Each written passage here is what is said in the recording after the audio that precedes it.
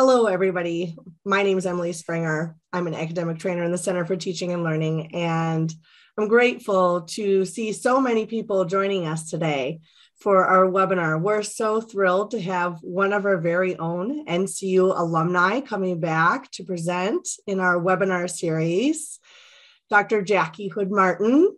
Thank you so much for being here today. And today she will be presenting in partnership with VESC and the CTL. Her webinar is focused on excellence in education, collaboration, and technology. A couple of housekeeping things as we move forward. Just remember that this is being recorded and we will post it in our CTL webinars LibGuide page for future reference. We absolutely want this to be an interactive session. So as Dr. Jacquie decides to pause and ask and see if there's any questions or any conversation in the chat, please don't hesitate to participate there. A couple of other things. We do have a live transcript of this webinar. So in case you want to see that as well, all you'll need to do is hit your CC option at the bottom of your Zoom and hit show subtitle.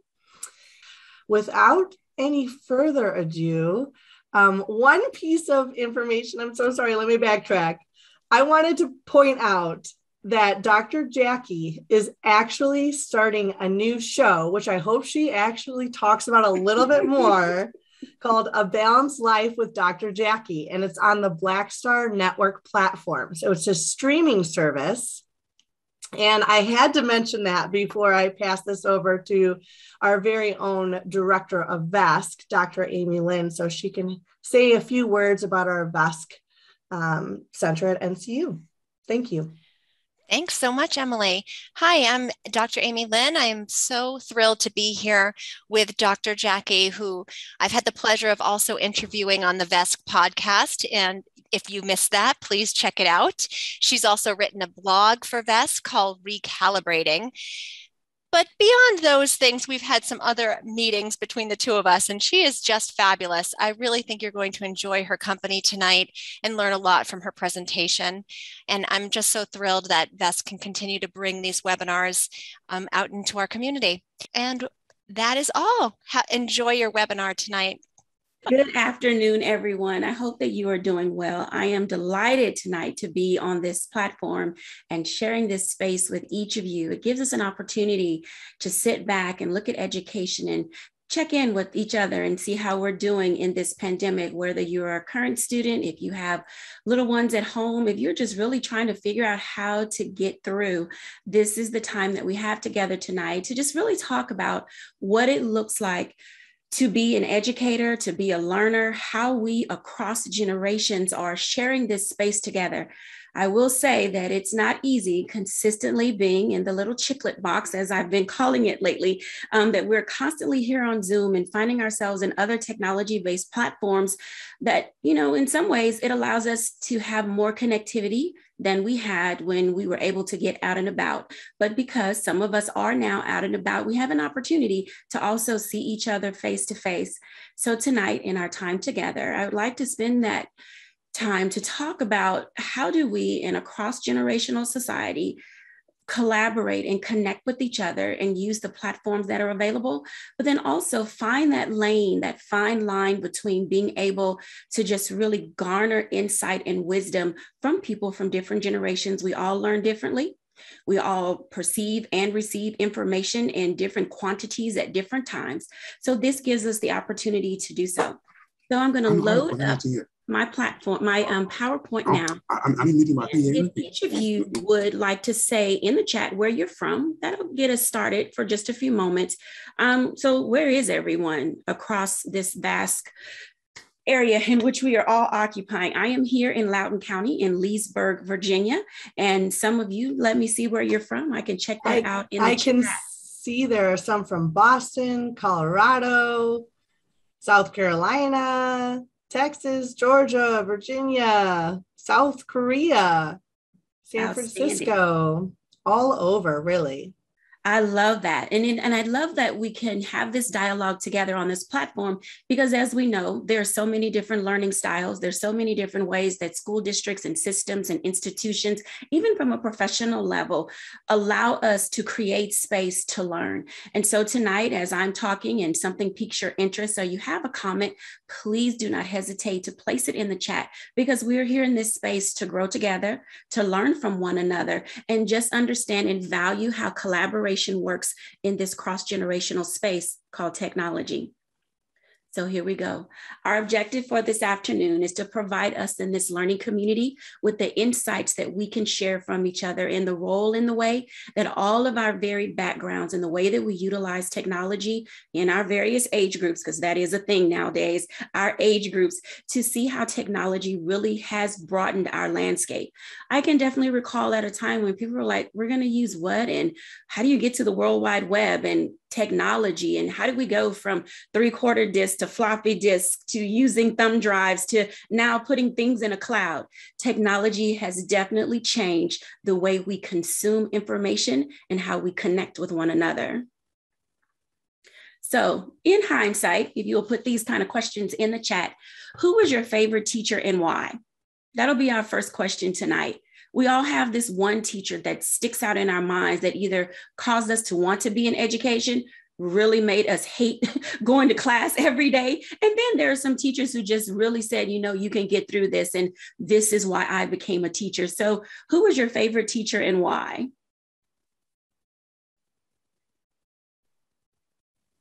And we'll wait just a moment while people can pop that in the chat. I'm going to go ahead and share. One of my favorite teachers was a dance teacher in freshman year of college, because she challenged me in ways I've never been challenged before. Very nice. She challenged you in ways you'd never been challenged before anyone else. So if nothing related to this question, we have some. Okay. Oh yeah. Oh my gosh. Oh yes. Here we go. Yes. Y'all had to think about it. I know it's been a while. I know it's been a while. It's taking them time to type their stories. Yes, absolutely. Yes. Well, I can't wait to hear and read them. So we have our Margie Smith, because she taught me to love science and fall in love with learning. A band director, Mr. Galvez. Mrs. Ross, she took the time to ensure I understood the subject and not just pass me. I love that. I can appreciate that one. I like that a lot. A couple more that I'm seeing here. I just got to expand my chat so I can share it. We have an English teacher back home. She challenged me to learn more about a language. College instructor, Mr. Davis, very learner-centered, beyond the music content. Miss Levine, because she always believed in me. It's striking to see that people remember the names. Yes, that means that person had a wonderful impact on your life. And that's what we seek in education. What is the impact that has been made, and what is the impact that we're making today? Another question is, what would you tell your early learner self? And I'll start with this one. My early learner self, pay attention more in class.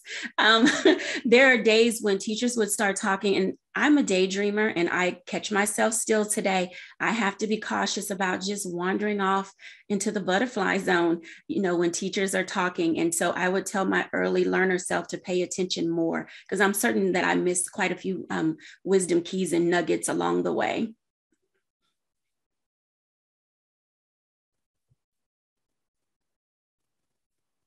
Okay. All right, I see that the numbers are going up and people are typing in the chat, and I love that, because this is a way that you get to know yourself, and then we get to know a little bit more about you. And I know that Emily's going to read some of these off, but for others, if you want to go down and your greatest life lesson, if you would just pick one and kind of type those in. And I'm asking these questions because it's important that you become in tune with who you are. For 2 years, we've been disconnected from society. We have spent a lot of time with people in our homes, and we were like, the spirit of togetherness is literally just too much right now. And so this gives you an opportunity to just reconnect with yourself as a learner, fall in love again with all of the things that made being a student or being an educator a great opportunity. So share away in the chat, and Emily, take it away. Absolutely. Listen more. I could probably take that advice as well too. I would tell my early learner self to trust my instincts more. I'm just going to go down a little bit more. Okay. Couple more options in here. Ask for help. Find your purpose early. Discover the why. Early learner self, try not to be so hard on myself. And if you make a mistake, it's okay. They're actually learning opportunities. Love that. Anything else that you're seeing there? I would tell my younger self to study abroad while I'm in college. Oh, very nice. Don't give up. You will fall or be pushed down. Get back up and press through. Your dreams will be yours. It's okay to be human. I like that. Absolutely.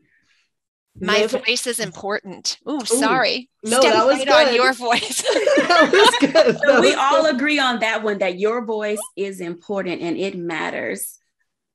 Live and explore learning and travel. Wonderful.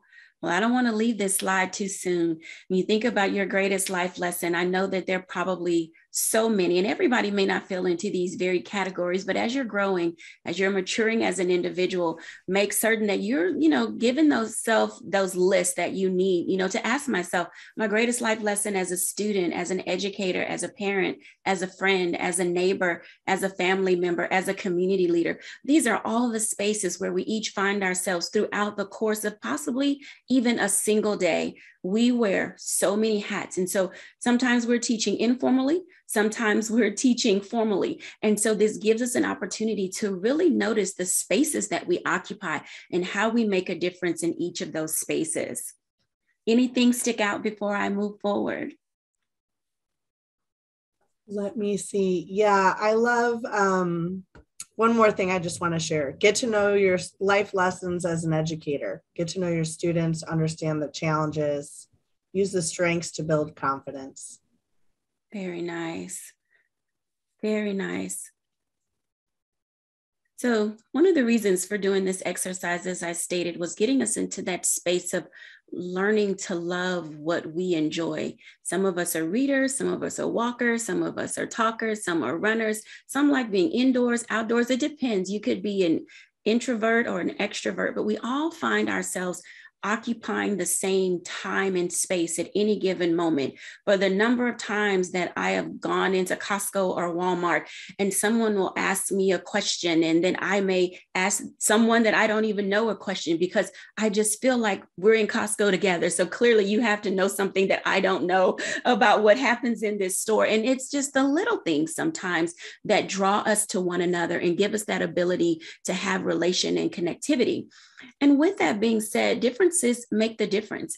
How we see education, how we gather information, whether it's driven by ideology, experience versus knowledge, our teaching philosophies, and how we approach not only the learning process, but how we give that information to other people.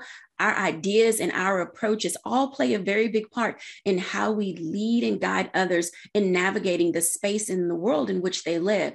And sometimes our environmental influence has that type of an impact on us. And we often, I can say guilty as charged, have taken for granted environmental influence and its impact. Because one of the reasons I asked where everyone was from, we all are in different spaces in time in this moment.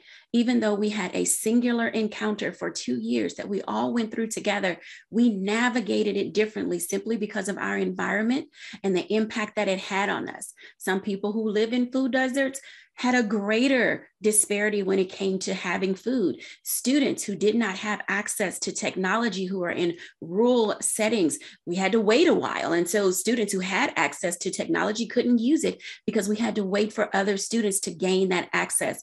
And so when we think about our approaches to education and how people get information and how it is given to them, one of the things that still resonates with me is that even when raising my nieces, I could still tell that some of the 1970s and 1980s philosophies related to our approach to education still stood.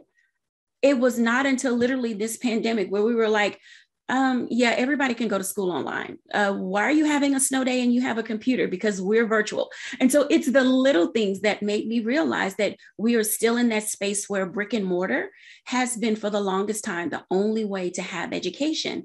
But as we can tell, our colleges and our universities have moved into that space where you can have online class, you can have outdoor class, you can have some version of a hybrid class. So it gives us the opportunity to see how technology has broadened our understanding of what can be.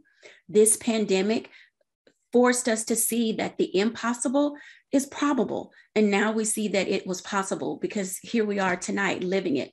So if you have anything that you'd like to share related to that in the chat, please go ahead and do so, because I know that others will be reading the chat, and we are here tonight to learn from each other, to take this opportunity to really showcase that we all value not only education, but as someone said, our voice does matter. And so we want to learn. I want to learn from you. I know that I'll be reading the chat later and seeing some things that I had not even thought of before, and how ideology and experience and knowledge and teaching philosophies and ideas and approaches and environmental influences and impact are shaping the way we perceive and again receive information and content. And I'll just step in there as Dr. Jacquie asked if anyone has any thoughts on that they want to share.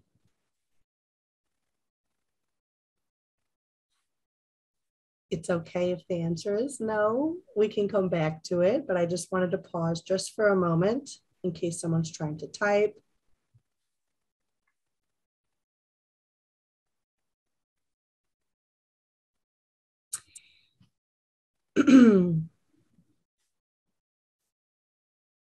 Okay.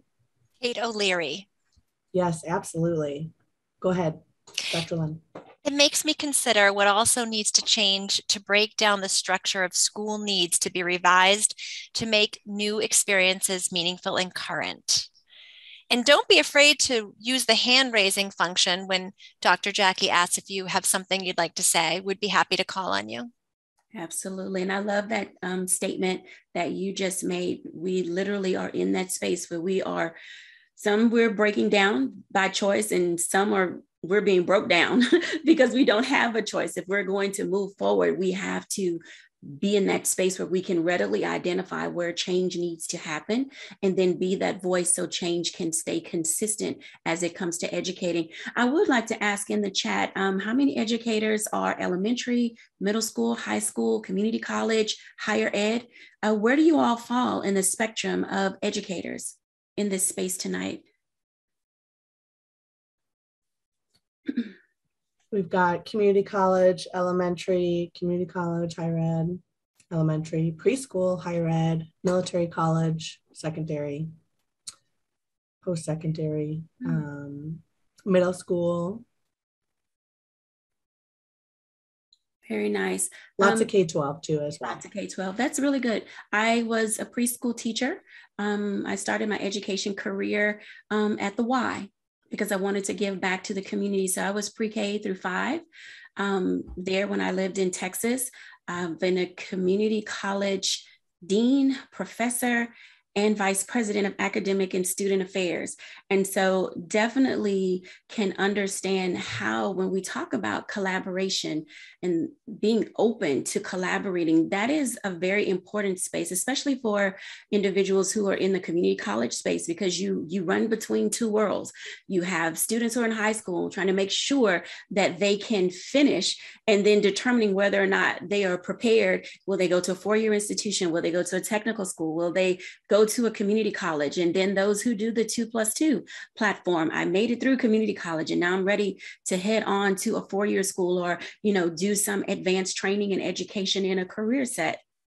This allows us to understand that we have to be open to collaborate in each of our areas where you live, and in the space that you identify as an educator. That collaboration can look very differently.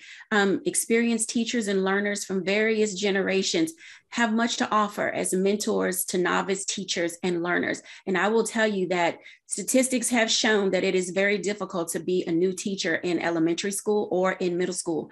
The dropout rate is right at about 5 years. And I'm hoping that between older teachers and younger teachers, that there's some synergy, that there is this level of respect between the younger teacher bringing in new ways of teaching and understanding how things are working with this generation of student, but also that cross respect that has to happen between older teachers and saying to the younger teacher, saying, hey, I value what you've brought to education, and how can you help me with my classroom management? How do I speak to the parents? How do I relate to the community? And so this construct of being able to, have a 25-year-old teacher and a 65-year-old teacher working in the same space, there's value there. Also, simultaneously, the new generation doesn't necessarily accept and respect established school and learning culture. I know that it was hard for some of my peers who were very accustomed to working in environments where the kids could, go outside, and my friends who did Montessori for such a long time. And then all of a sudden they were in this space where there was structure and there were rules, and it was just as hard for them as it was for the students.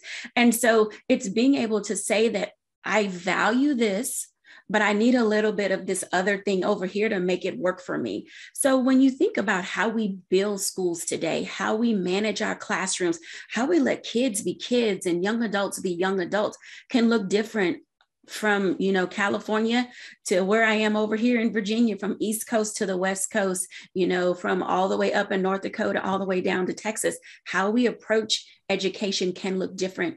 But then specifically, the problem sometimes is how cross-generational differences concerning attitudes and perspectives can get in the way. Oh, there are too many young people coming in. They just let these kids run around all willy-nilly. I've heard it all. Oh, these other teachers who've been here, they, are too strict. They never give these kids room to breathe. And so how do you establish a sense of community and respect in the varied learning environments? And so the rest of our presentation tonight, we'll look at the generations, how the generations learn, how they're literally trying to embrace technology, how we may be pushing too fast, too soon. But for those who are early adopters mean you got your first computer when Apple came out with the computer, that big clunky square, and then it moved to the one that had the colors. We were using those very hard 3/4 discs, then we moved to floppy disks. I'm an early adopter. I learned DOS. Okay. So I'm dating myself as well, but I like the fact that I know how things work. And that's the value that people who are even older than me, who were at the front lines of education, bring value to my life. They help me understand, well, what was your thought behind that when this was created? Why did your generation think that this was necessary? How did this become a mainstay? And so it's the types of questions that we ask that help to build community. But then for students who were born with technology literally running through their veins, they just seem to come forth knowing how to utilize a laptop and to get on the internet, and they understand how it works. And I like going to some of the younger generation and saying, what does this button do?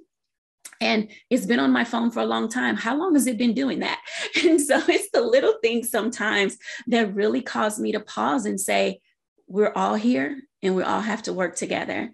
Any questions or comments that are coming through that are lending value to our dialogue tonight? I have to say, so many people were like, oh, I remember DOS, and there was just some funny banter with that, but nothing else for right now.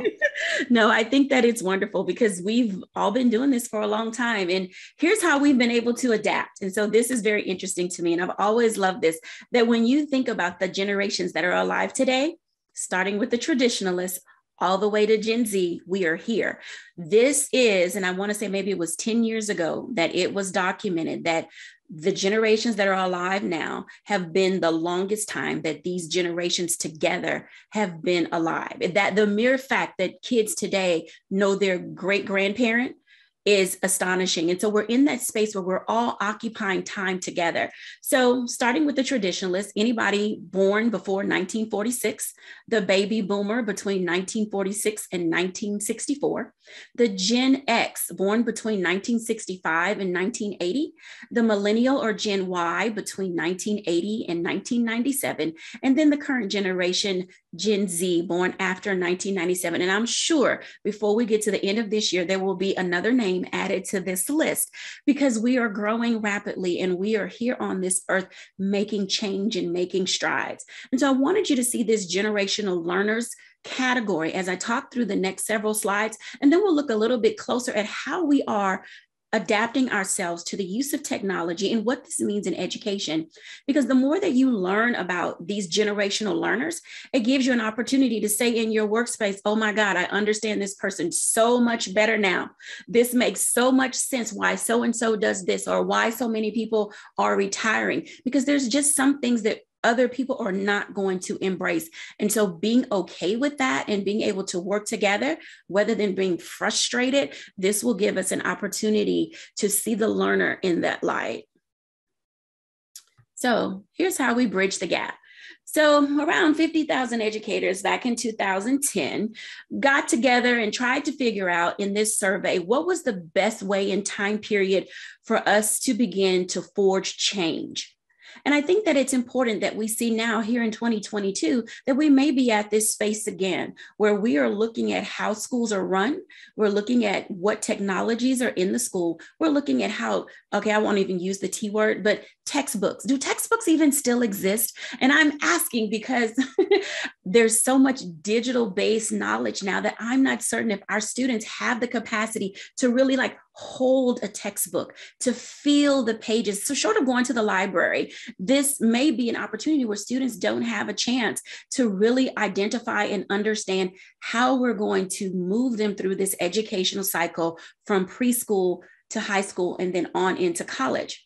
But in this pandemic-based environment, we do see that learners were challenged by accessibility. I said earlier that people that were in rural America did not have technology. So some of our phone companies, a lot of these fiber optic lines were run. People were taking buses and converting them. And I was here in Virginia, in the mountains.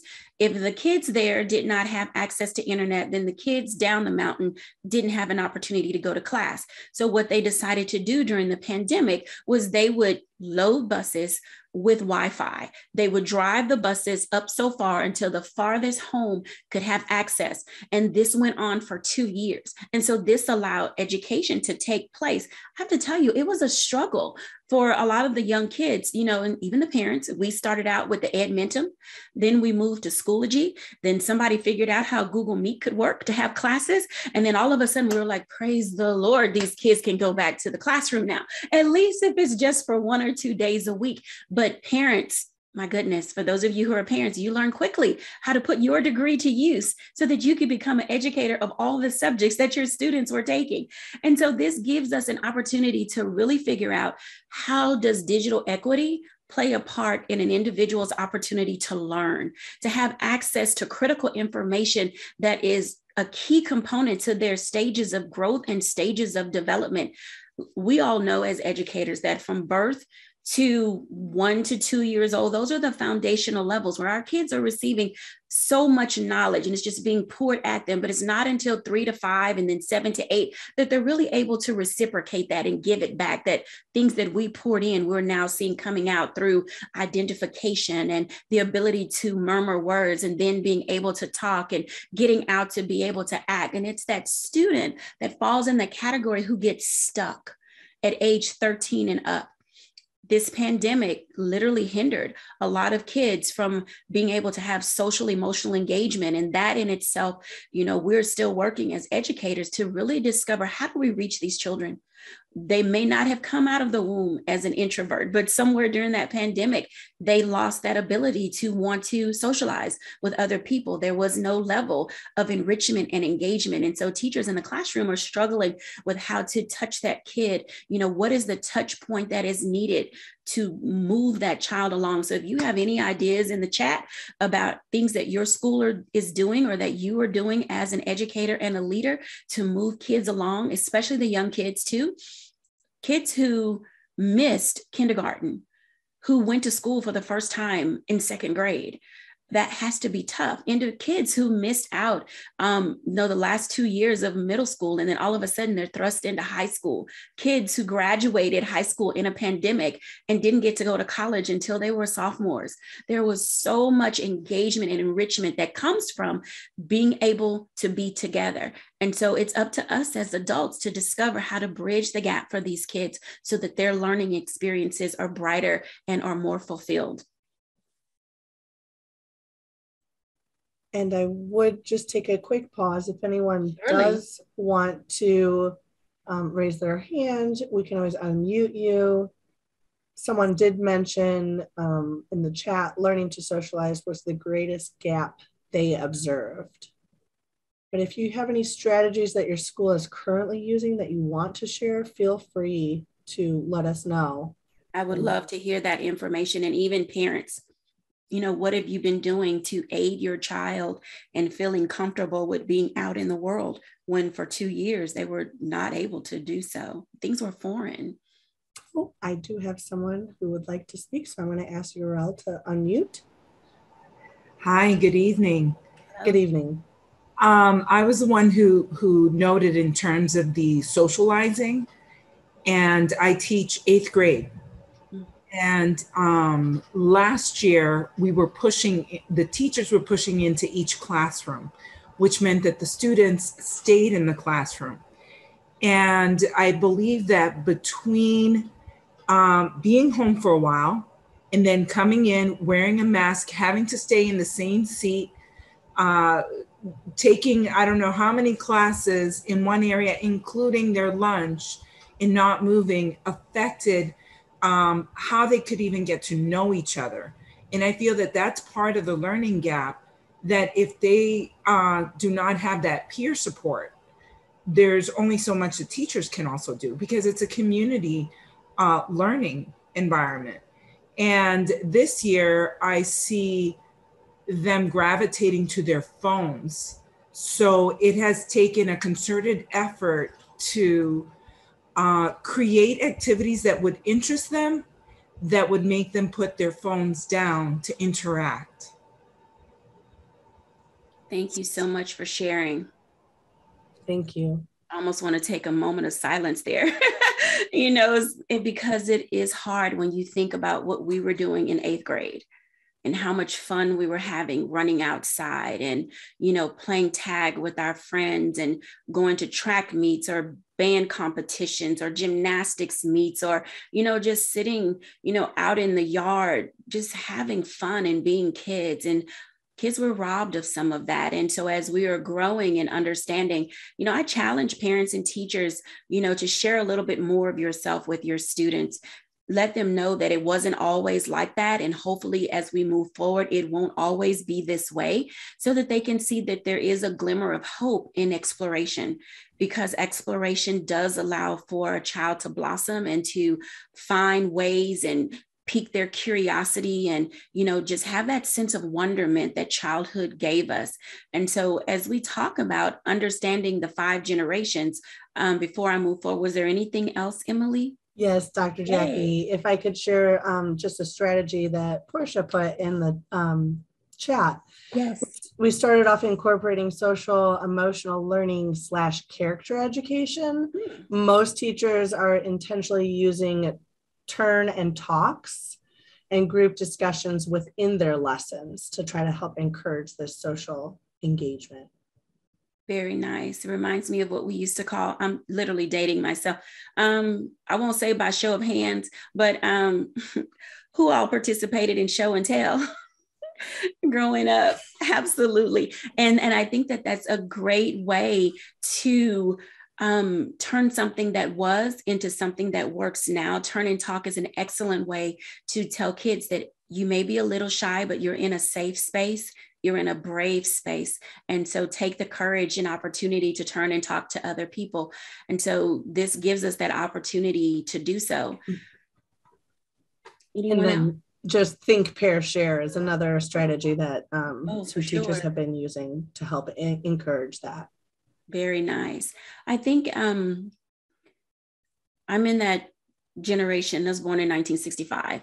And so I find myself being still very youthful, but also being in that space of coach mentor. I was like, I want to do that. This looks like so much fun. It's so cool. But then at the same time, I can bring some of what my childhood was like to these various spaces in this cross-generational society in which we live in. And some of the unique characteristics, as you can see, we all have different attitudes about our work. Students should come in the classroom, they should sit down, they could get their pencils, they should put their noses in their books or in their Chromebooks now, and just really stick with it. But then there's expectations also related to the level of engagement. Do we engage student to student, peer to peer? Do they have engagement with us in the college environment? Do they have engagement with their fellow students in their cohorts? What does this look like, this word engagement? And how far can we take it and push the envelope to move people out of this pseudo comfort zone? Because I don't believe it's a comfort zone that will continue. It's just one that we happen to be in at the moment. And then the communication can vary. As someone stated, kids are in their cell phones, and we're, doing dances to TikTok. We are on Twitter, Instagram. We are on Facebook. We're on tons and tons of ways in which we're communicating, but we're not communicating with each other. We don't have that ability to high five and hug and, add a girl, add a boy, all of those things that we've been so accustomed to doing in our society when we talk about getting together and having friendship and fellowship and opportunity. So how we communicate is even different. People communicate now with an emoji. An emoji can say a whole paragraph, depending on the context in which it was sent. An emoji can speak volumes. And so it's the ways in which we now begin to verify and understand how language translates from generation to generation in this digital age, and having some level of digital agility. Getting on, this tonight may not have been easy for people in different platforms and different groups, because we all deal with technology different. Like, oh my God, another Zoom. What is a bit.ly? Why do I see 1,000 tiny URLs? Why can't I just get the website? Because what people were accustomed to, it doesn't look like what it used to, even though it's designed to make getting around technology easier. Work hours. What are those? Who has work hours? The ones that you made, or does your company still have work hours, or you're just kind of getting in that time as you get it in? Because we're so unstructured now in that regard. And so we're figuring it out. People want more balance in their lives, and they're taking advantage of being able to have that balance. For someone said that they were working in a military space, and I know that there's still structure there. So work hours, dress code, code of conduct, those things still matter. Kids in my county, they're at this space now where the teacher's like, please just show up, because they were home for so long that every day is pajama day. And I mean that literally. If I see one more kid in the grocery store with pajama bottoms on as pants, it's like mind blowing to me. But I understand that the key thing right now is they feel comfortable getting out. They're actually going to class, and they're having some socialization. So I can fight the other battle on another day at a different time. But I'm glad to see that adults and kids are finding their space in the times in which we're currently living. Questions, comments, or observations? And I just want to do a friendly time check, just so you know, we have about 20 minutes left in the hour. Awesome. Thank you so much. Dr. Go ahead. Sorry. No, go ahead. Oh, Dr. Martin, I was just going to say that I think from your previous slide, I think the thing that we're facing in education more than anything is that the engagement, and then I think you put the code of conduct because of the social issues. So those two factors to me, yes, stand out the most, is because we're wanting to re-engage students because now they're all physically back, but they don't know how to be back. So we're struggling with trying to, and then so that means educators everywhere, clearly in the world, because of the Great Resignation we're seeing all around the world, are struggling with that same fact that they'd rather leave than stay. And so then for administration, I just think that's what we're all trying to face and curtail any way we can before the next school year starts.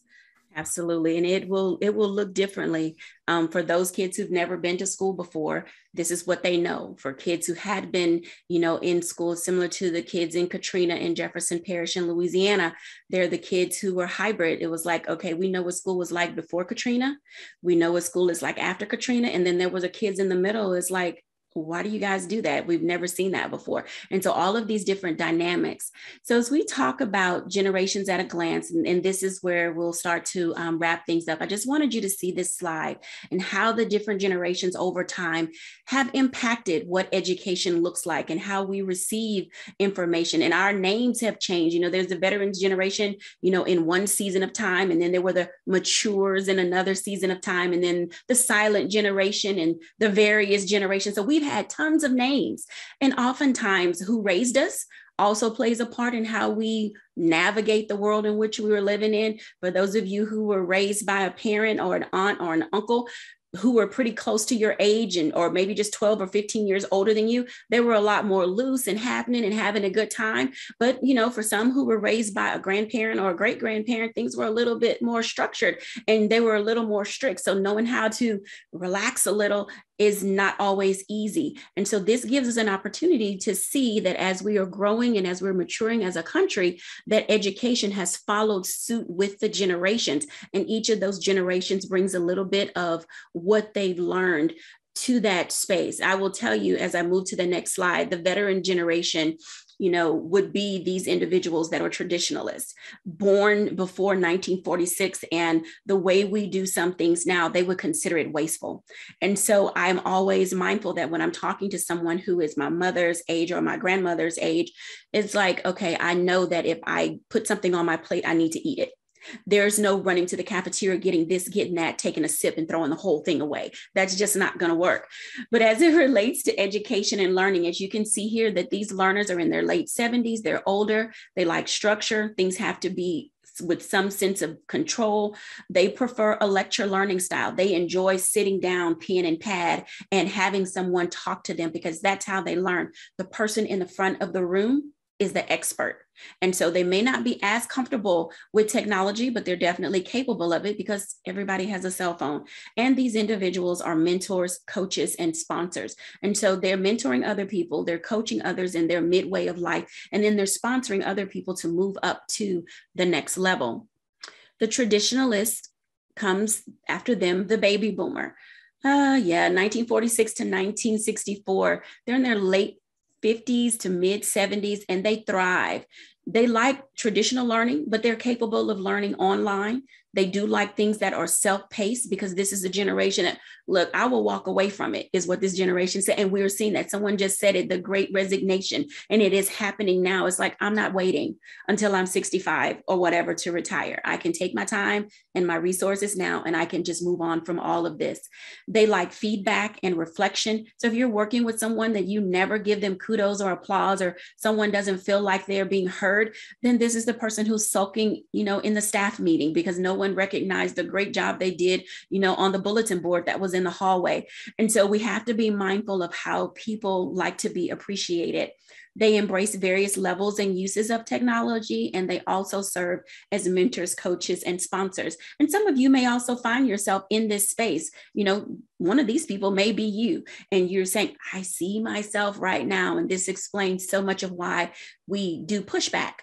Because in pushback comes the ability to say, this is not for me. It's not how I want to receive information. It's not how I learn. Now, one of the disadvantages of that is that when we get into talking to these younger generations, we have a tendency to teach or tell or show information, whether it's professional development or academic learning, the way that we receive it.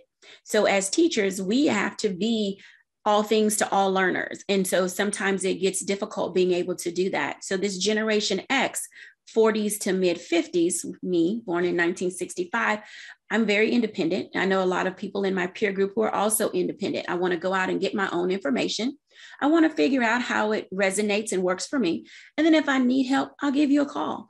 Otherwise, I'm good. And so we thrive in that space of being able to make our own schedules, to do what we know we need to do. We're that generation on applications when they started saying, job requires self-starter. I think that they wrote that line in those applications and job descriptions for people like us. It's like, needs self-starter, has to be able to work alone in an environment, but can communicate fairly well with other people when required to do so. And these individuals also serve as mentors, coaches, and sponsors. We're at that age. If you're in this age group and you don't think that you can mentor someone, you have enough knowledge to be able to do so. Take a young teacher, by the side, take an older teacher by the hand, navigate this space for them and be a coach to other people. Help them see that what they're doing is good, but there's always more that they can do. And then sponsor someone toward leadership or going to the next level, giving them an opportunity to showcase and shine in their respective environment and space. After Generation X is the millennial. I love this age group because they're just at that space of maturity where they are good listeners. Mid-20s to early 40s, they're very self-directed. They desire personalized training. I hear that a lot from millennials. Okay, so what am I going to get out of it? And can this be customized to this? Because this, and this, and I prefer. And I like the ability that they identify that their voice in this space, as tech savvy as they are, can really articulate their needs. And so they enjoy relaxed working environments. Companies and schools have open learning spaces that are very good for this group of student. They thrive on personal relationships. They have a core group of people that can often lead to groupthink, but that allows them to feel validated in that space. And then they seek engagement of a mentor or a coach. And so this is that age group that is saying, we want to add value to the world. Please show us how. Give us an opportunity and we won't disappoint you. And then there's Gen Z, born after 1997. Their learners are in their late teens and mid-20s, and they are multitasking people. They are digital native and very tech savvy, very interactive and social, and they are skeptical of mentors, coaches, and sponsors to a degree, in the sense of what if I disappoint them? What if I'm not good enough? Because again, that personal validation is extremely important. So your approach to this kind of learner needs to be one that is what I call a praise sandwich. You're doing a great job. I can see you putting in your effort. I want you to consider A, B, C, and D. And then let's revisit that as you're taking on these new skills. So it's how we also communicate and give feedback. The feedback loop in education is a very big proponent for students being able to stick with education.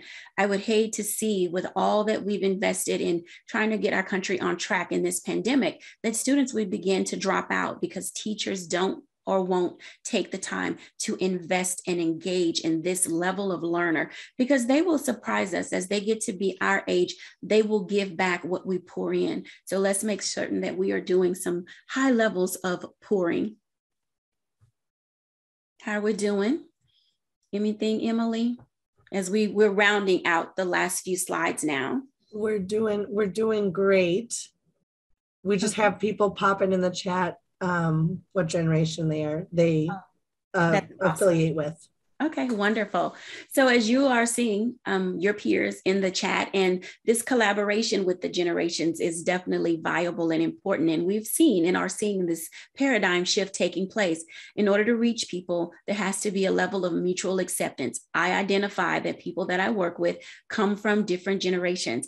And so it was important to me to learn how they want to be approached and how they receive information. Teaching, there has to be a mutual appreciation for teaching. Teaching is a very big part of what we do, whether it's professional development, whether it's a class that you're taking, and then how other people receive what you're giving to them. Teaching is key to all success. And then leading, it has to be mutually beneficial, not necessarily in the quid pro quo realm, but leading. I want to push you just a little bit more. I want to guide you out of that space where you may not be comfortable. So the mutual benefit is I get you out of your comfort zone and have someone else who can work at a capacity that they're capable. And then I can turn things over now to you because I see your growth, and then move on myself to other things so that I can grow as well. And so mutual acceptance, mutual appreciation, and mutual benefit are ways collaboration can work among the generations. So some of our takeaways tonight. The educational leader and administrative engagement. Administrative leadership should definitely examine the opportunities to build relationships between the different generations. If you serve an administrative capacity, this is a space where you will see the need for more substantive dialogue. Educational leaders cannot assume all learners are of one mindset. This pandemic has shown us that people are coming from all different directions trying to navigate education. So let's give all of us grace in order to be able to do that well together. And then instructional teams of different generations do hold different perceptions, and growth comes from shared experiences. So if you work on a design team, if you are a curriculum writer, it's okay to have different kinds of examples. For those of you who do database questions, it's okay, to have different levels of questions from different generations that will resonate. Some kids will remember, what it was like to use Amazon to buy school supplies, and other kids will remember what it meant to pack up in the car to physically go and look at a notebook. And so we want to make certain that we are teaching our children also how to relate to one another, because during this pandemic, they've all had different experiences and encounters. And this gives us the flexibility to build what is needed in order to help them see themselves in the world as they grow. And then a couple of truths. Generations must find ways to work together despite their differences. Organizational leaders and mixed generational leaders in learning environments, we will all find it challenging, but it'll still be rewarding. Educational leaders must acknowledge, demographic challenges and then strive to keep communication in the forefront. And then finally, educational leaders and advocates, we have the inherent responsibility to balance what this looks like for all generations, and in that learning environment, find places for people to not only strive, but to thrive. And then last but not least, the learner-rich environment. This is going to be hard because we've already seen how it's impacting us, but personally and professionally, let some of your reflections fall in these ways. And if you have other reflections, by all means, please type them in the chat. Effective and supportive learning atmosphere. Some of the questions you should ask: how are learners impacted through collaboration? Effective and supportive working environment. What was learned during the or your personal phases of acclimation to collaboration? Collaboration doesn't come easy. Everybody can't play in the same sandbox, and you know who those people are. So I'm going to leave it at that. And then communication and effectiveness. How prepared are learners from level to level? That's from life levels to grade level to school situations and classes. And then how is communication expanded through collaborative efforts? So take a screenshot of this if you would like. Make certain that you are able to respond to these in your personal time as you reflect on the time that we've had here tonight, so that we give ourselves the capacity to continue to grow beyond this webinar. Questions? Absolutely. We'll open it up to some questions. We do have some time for that.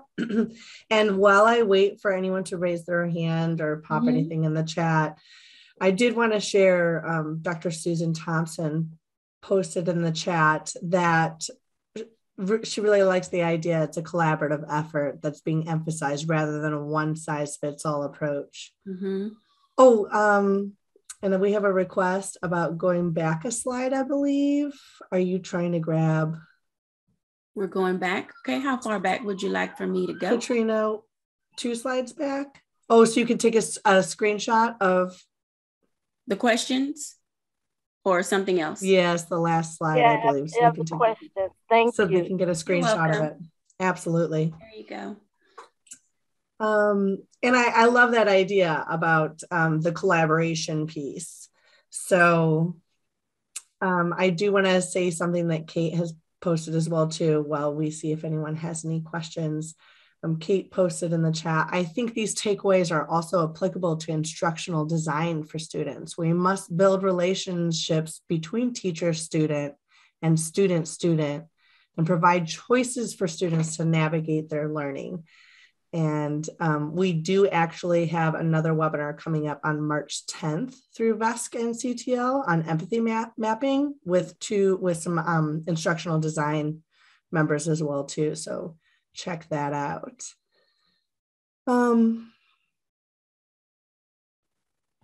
I think maybe Dr. Jacquie, if you have some thoughts about this, how feedback plays a role in collaboration. We must be willing to share feedback, what works and what doesn't. What are some ideas that you have on that as well too, right, with collaboration?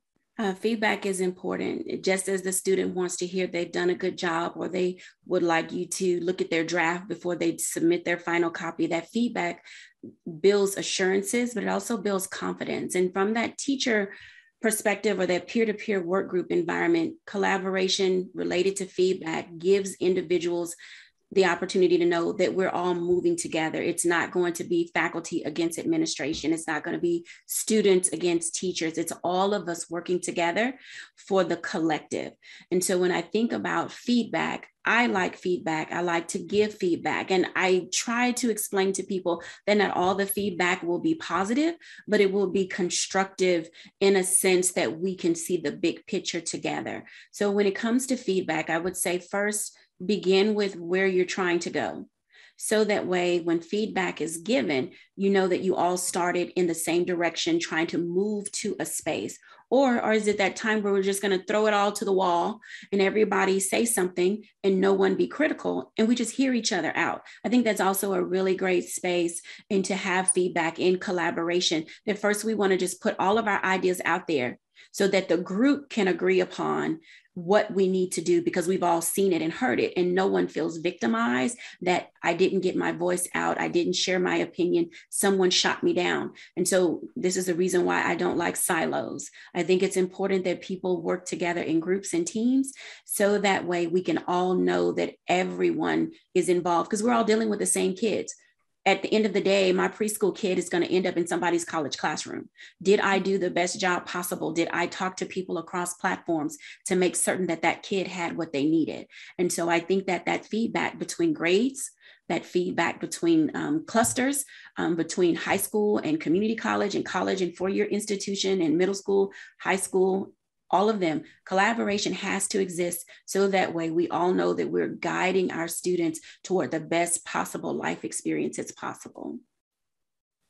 Thank you so much, Dr. Jacquie. And we have so many people that have said thank you so much. And if you don't mind, one last slide going to your contact information before we close, if that's all right, that would be great. Oh, yeah. So the website is jhoodandassociates.org, but there's a contact page there.